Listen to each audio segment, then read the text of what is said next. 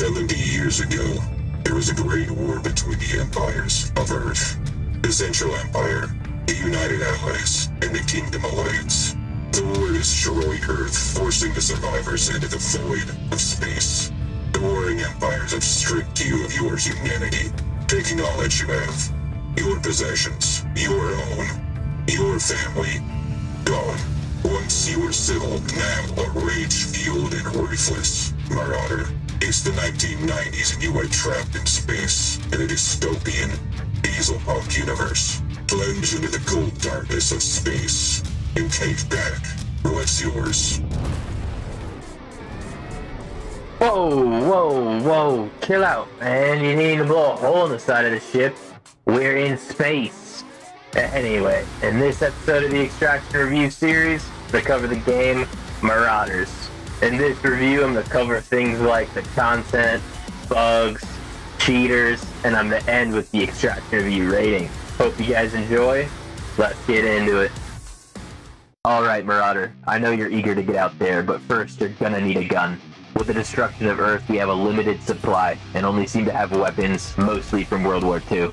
You've got your SMGs like the Uzi and PPSH. We've got automatic rifles like the STG-44 and BAR. There's pistols, rifles, or maybe buckshot is more your style. Maybe throw on a couple attachments while you're at it, like the extended mags, stocks, and suppressors to improve your odds. Next, let's put some metal on you. Can't have you getting one-tapped out the gates.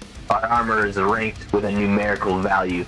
The higher you go, the better it is generally. Armor comes in 3 forms: helmets, body armor, and armored rigs. Oh, and don't forget to bring a big bag for all that loot. Make sure you bring plenty of food and water for when your stamina runs low. As for meds, you're gonna need something to stop the bleeds like bandages, and something more substantial for the larger injuries. Maybe even a couple painkillers to get you out of a sticky situation.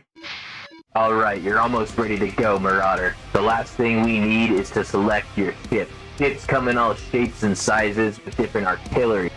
Just make sure you got the dough. If another Marauder out there kills you and takes your ship, it's theirs, as is the way. Alright, let's get you out there. Depending on how you look at it, there's around 8 places to raid, and it takes about 1 to 2 minutes to get into the raid. Places like iridium asteroid mines, naval outposts, and damaged capital ships, all filled with miners and commandos who are as dumb as a bot. I swear, they don't even seem human. Watch out for other Marauders. It's survival of the fittest. You can fight them in space using your ship or on the ground. Reach their ship to meet them face to face and take their gear. You can bring up to 3 other crewmates along for the ride for some added security. There are also faction bosses lurking about, like the Red Baron. Feeling froggy? Well, take him on. While you're out there, keep an eye out for your raid-specific missions, as well as your contracts. Advancing through the contracts will reward you with gear, cosmetics, recipes, and other valuable items. Reach level 50 and proceed, starting back at square one. As a reward, you can get a bigger stack size, ship loadout space, or cosmetics for your efforts. Once your bags are full and you're looking to get out, head for the extraction gates. The gates are available after a certain amount of time, or triggered by an in-game item or button. You've got 25 minutes of O2. Once the gates are triggered, get out before you run out of oxygen. If you want to run a quick solo raid, choose the Raider mode, where all you need to do is loot and get to the escape pod. No flying lessons required. Alright, this helmet is getting really annoying. I'm gonna take this thing off. When you're out of raid, you can store your loot in your stash or sell them to the traders. Bartering is also an option. Keep some of the junk to craft items like weapon attachments, armor, and tools.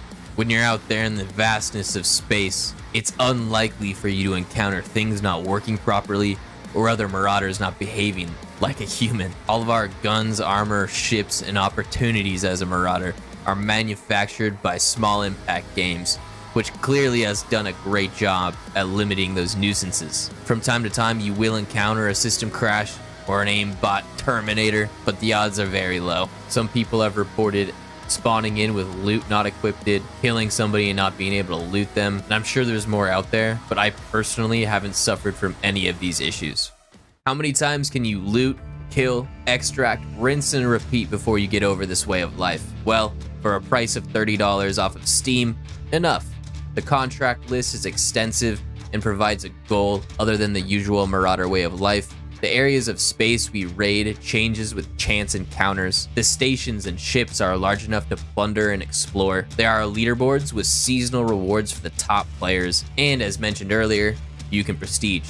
There's enough content to keep you entertained for tens of hours, but there's a limit. I personally couldn't dump hundreds of hours in this game. It's not hard to find the best guns and armor, and you can chat out very quickly, if you know what you're doing.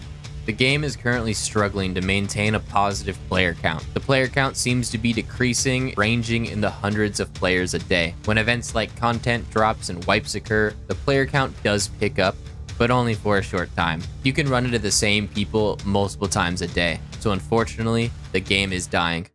Being a Marauder is a tough life, and more complicated than most fast-paced shooters. Impatience or impulsiveness will not serve you well out here. The atmosphere is diesel punk space World War II.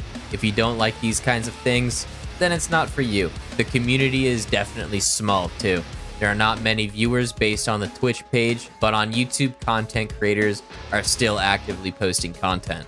Here are my pros and cons to Marauders. For the pros, the game's original. The atmosphere is dark and space gritty. There's not a lot of hackers, there's not a lot of bugs, and it's pretty affordable. For the cons, it's a small community, and it's not growing and actually going in the opposite direction, and there's okay replayability. For the extraction rating, I give it a 6.5 out of 10. Now don't get me wrong, I enjoy this game and I still play it, but unfortunately, the game is dying. I hope that the developers keep pushing out content, keep pushing out updates, and more people take up the Marauder way of life, because it's a very fun game. Thanks for watching. I'll catch you back at the kill cam. See ya.